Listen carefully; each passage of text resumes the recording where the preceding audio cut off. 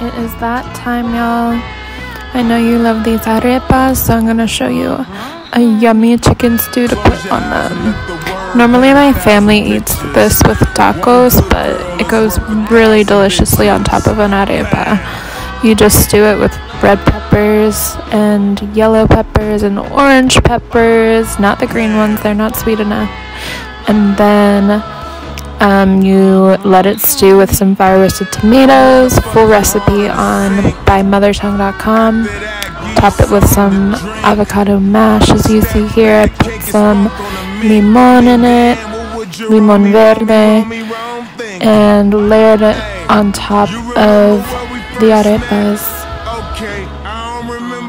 It's giving rich tomatoey sweetness, chicken of the gods.